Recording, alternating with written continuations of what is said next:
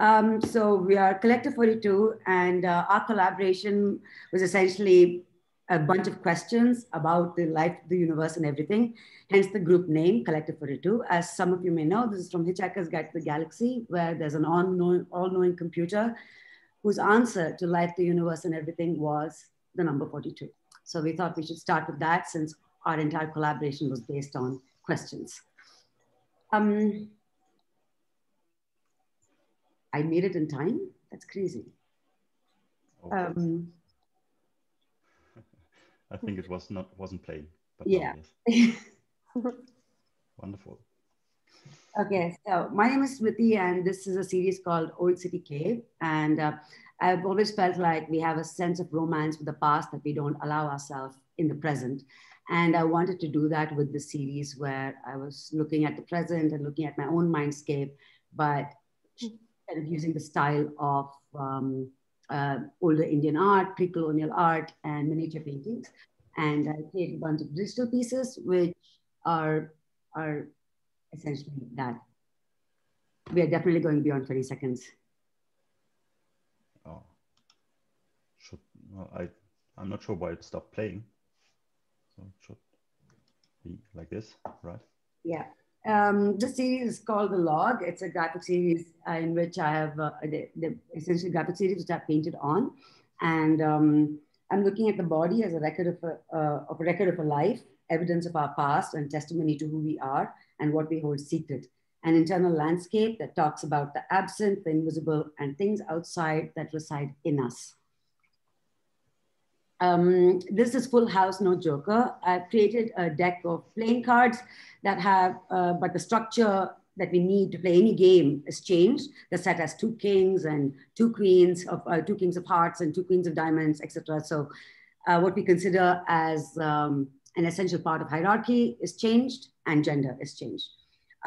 This is bee pod, and there are installations which are created to house bees and their honey, but essentially you can't take the honey out. And I'm fascinated by nature that we can't access and that exists as nature for nature's sake, like art for art's sake, and is beyond the limits of being useful. System is Fortune is a graphic art series that's based on Indian goddesses and feminist mythology, and creating this artwork has been this process of unearthing and rewilding the image of the woman. It's fun and whimsical in style, and by that I hope to question our idea of sanctity and our culture of worship. On my website, you'll be able to see my collaborations and shows and residencies that have come out of these series. And one of the collaborations was with the Ritu Kumar label for the System is Fortune series, and published at Telka. Yeah. Okay. Hi everyone, I'm Kat. I'm an international artist and self-taught maker based in Bradford in the UK. I mainly create like kinetic sound and media sculptures, installations and experiences that enable audiences to step inside of worlds of another scale. And I use like STEM processes and wave phenomena like light, sound, liquids and gases to create living artworks that move and breathe as seen in the natural world. And this is a piece that I made in transition. And yeah, it's a kinetic sculpture about wave particle duality. And I made this with a team of like scientists and mathematicians and makers as well. And you could go to the next slide. Okay. And yeah, this is another piece. This is a film piece that I made in 2018 called The Abyssal Glow. And I made this in collaboration with a sound artist, and we created like an immersive installation where, again, people could kind of step inside of a bubble world. Oh, here we go. Let me listen for a little bit.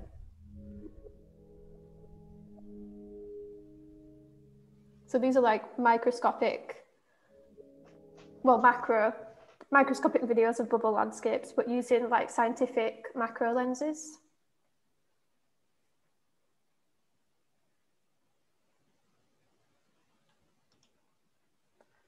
And in 2019, I left my full-time job to pursue my ambition of doing my first international art and science residency and exhibition at the Asia Culture Centre in South Korea. And here I created my most ambitious kinetic artwork to date, which was inner horizons, and that also explored the question, what would it sound and feel like to be inside of a bubble?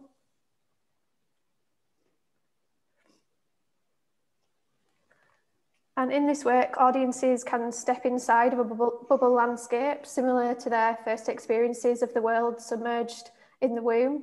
And this work is made up of a dome tank full of glycerin oil and a bespoke multi-channel bubble system below it. So over the past few years, like, sound has been an integral part of my installations. So I plan to experiment with making like a sound bubble installation next. And since this fellowship, I have realized like the importance of play in my practice, and I plan to technically upskill in like 3D modeling, coding, and more sound-based softwares after this. So over to you, Jens. Oh, thanks. Okay. So Jens is my name. I'm a Berlin-based media artist. My works evolve around new media and technology and how they change our perception and our ideas. Reality Glasses, for example, is a short film about virtual realities that was visible through a self-made video headset.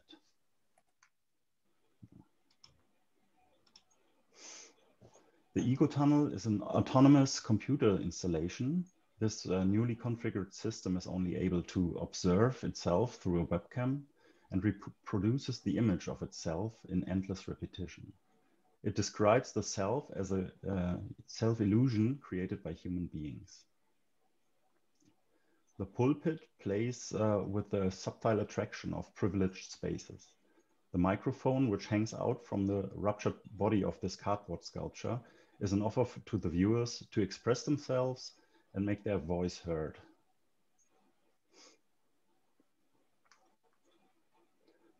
Virtual Materialism is an interactive video installation.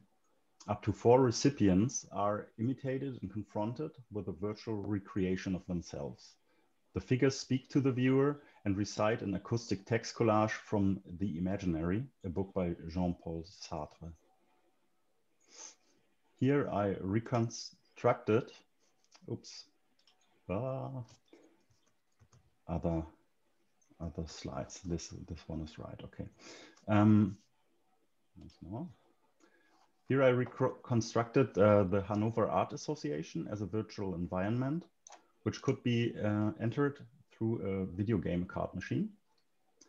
The sculptures in there were responsive and interactive and in a constantly deforming appearance.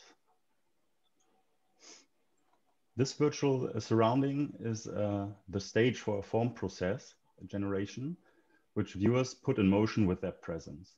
3-dimensional structures develop in relation to the subject point of view and the perspective of the recipients.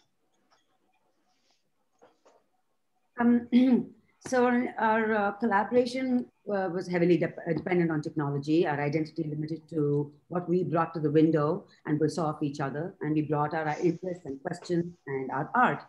And the thing that was clear right away was how different we were and the things we wanted and what we thought was important. The Miro board helped us through our disparity, our varied ideas, skills, and what we could bring to the table, and help us imagine a landscape with all 3 of us in it.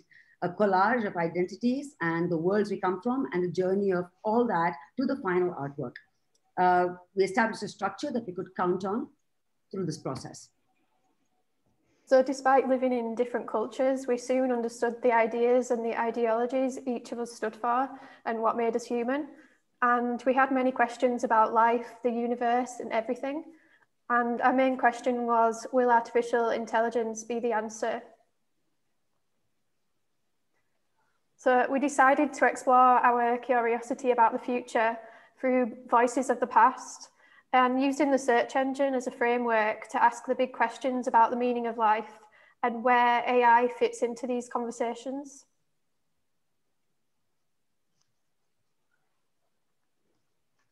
We used animated thinkers of the past and through their faces and voices explore ourselves as individuals and insert ourselves into the landscape. We used questions as chapters for questions. Sorry, I missed my thing completely. But okay, we all became actors in this piece, bringing soundscapes and visuals from us, from our lives into the story. It was now not limited to what the minds from the past had to say, but now they were saying it in the context of our lives. And that's what happened when we put it within this framework. All right. Will be showing a short version of this film, 3 minutes more or less, but you can see the longer version in the project page.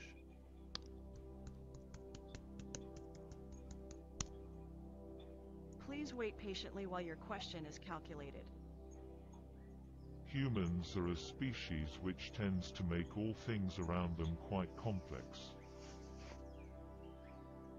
That is why they have trained philosophers to break down the circumstances of life to an understandable level. This is just to say that the answers are already around, and in their core they are of compelling simplicity if you're interested and you read them correctly. Man is the only creature that consumes without producing. If you want to keep a secret, you must also hide it from yourself. If you can feel that staying human is worthwhile, even when it can't have any result whatsoever, you've beaten them. As human beings, our greatness lies not in being able to remake the world. Our greatness lies in being able to remake ourselves.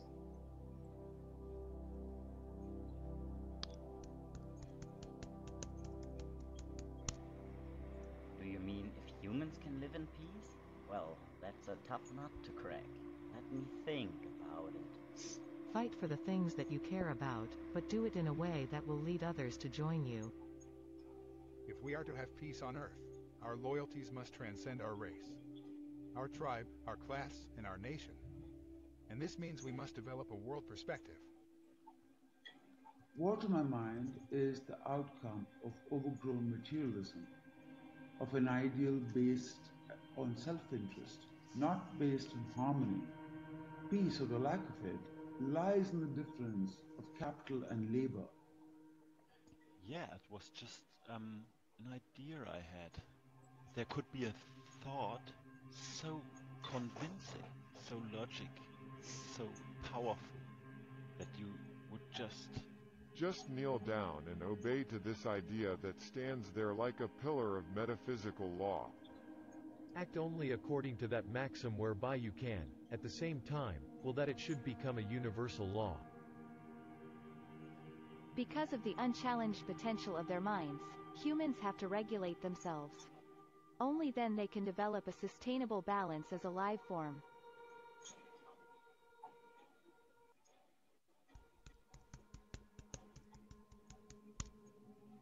Reality, no matter how utopian, seems to be something people need to frequently take a holiday from. A biased mind cannot grasp reality. Truth is the result of an enlightened mind, whereas suffering is caused by a distorted one. Ah, guess what? I did enough machine learning to know that much. Physical reality houses all people, regardless of whether they reject it or accept it. It's time to choose. Time to choose.